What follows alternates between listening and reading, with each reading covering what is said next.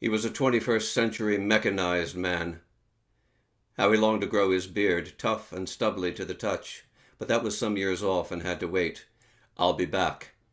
Make my day. Reach for the skies. Words that formed a generation. The Western hero had it right, to a point. Being a loner, that was key. Alone on the frontier with no one to depend on and none depending on him. A drifter, a shadow, his horse beneath him with nothing but sky in all directions. He had seen those skies, Montana-esque, on postcard racks as a boy. The revolving rack his mother warned him not to touch in the store. He had to reach high on his tippy toes to reach the really good cards, like golden eggs in a Strindberg dream. And are not our dreams the stuff we're made of? For in our dreams we can be anyone, free from the fetters of society's judgment. A woman can be a man in her dreams. A man, a woman, an hourly wage worker bending their sweat at the mill is now the billionaire atop her penthouse, enjoying the view on those below. One day at the pharmacist, the card rack of dreams came crashing down on his head. No one noticed. Truth be told, no one noticed him come in the first place. He had a way of blending into his surroundings. The store was almost empty of customers, and his mother was busying herself in the beauty aisle far away. Fortunate for him. No employees anywhere to scold him. Today he was a boy not much older than the children he would make the acquaintance of. He could see them in the back of his head revolving on that card rack. Pick me, oh me, no, no, me, pick me. Why am I the one always last picked? Look at me, I'm over here, over here. His mind collapsing events, sense, and half-memories as the wheel turns. One leg was earth, solid and sure.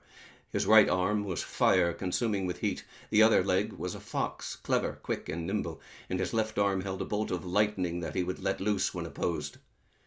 That might prompt you to think that he was some kind of Norse mythology fan. He wasn't. Norse mythology bored him to tears. No, he was cut from the Judeo-Christian tradition. He didn't go to church anymore. No one did. That's not the point. He was set solidly in his universe, knowing who he was and what he was about. He knew his business. He was about his father's business. In fact, he liked one particular story, the story of Abraham and Jacob. Now don't get all hot and bothered. This isn't going where you think it is. He had respect for the story of Abraham and Jacob. Where others found incomprehension and darkness, he found light. That was true of so many things in his life. Things that made perfect sense to him didn't make any sense whatsoever to other people. That's okay. He was gifted. And the gifted and talented often understand things that others don't. The understanding between his experience and that of others was a chasm as wide and deep as the Grand Canyon, magnificent in its isolation. He understood that death could be a sacrifice and an atonement at the same time. He met a girl once. He liked her, and she liked him. She even let him carry her heavy backpack home for her one day. I know that sounds corny, but she did, really. And his heart leapt into his throat. He thought, golly, so this is how it happens. This is how a guy meets a girl. I didn't even have to try. She asked me. She asked me. But on the playground the next day, the guys teased him about that girl. And then the next day they teased him again. And again. And again.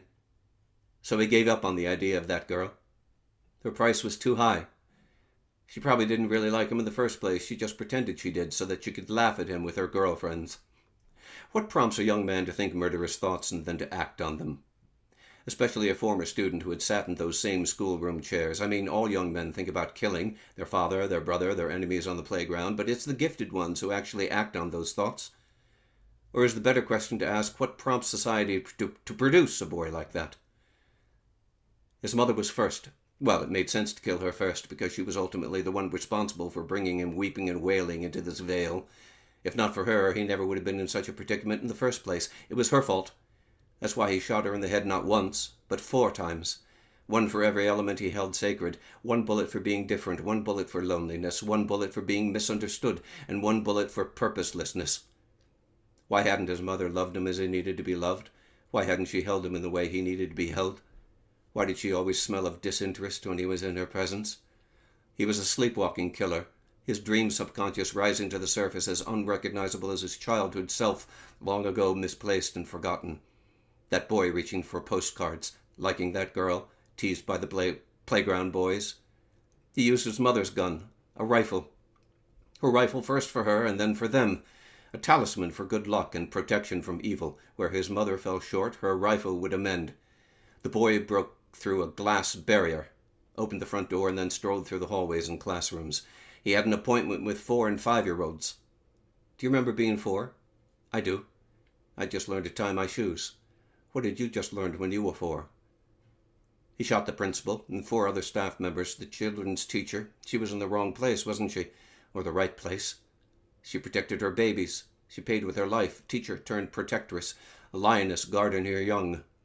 As he walked the hallways, there was a narrow opening in his field of vision. He walked down darkened hallways, senses at a peak, ready to protect himself and his own.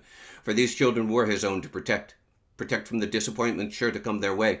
Disappointments had come his way, disappointments as constant as the sun's rising and setting. Disappointments were sure to come their way as well. He was actually doing them a favor. Here was the place, the ground on which he had suffered, and here these children would have their suffering ended. A testament of blood to suffering childhood. Fortunately for the gunmen, and unfortunately for the victims, modern guns, especially semi-automatic ones, don't require the time and accuracy of prior battlefields. In the not-too-distant past, one had to use flint, powder, rod, and ball to accomplish anything of consequence on a battlefield, which took, well, valuable time. By modern standards, an eternity. Modernity has its benefits. Battlefield, somewhat of a misnomer. To him it was more like a video game of hide-and-seek. You hide, and I'll try to find you. If I find and kill you, I earn points. The object being how many points can be earned in the shortest amount of time. The winner is the one with the most kills, hence the greatest number of points, and receives his reward in virtual reality. And after all, isn't that the most valuable kind? For virtual reality is eternal, never erased, playing on an eternal loop, over and over again.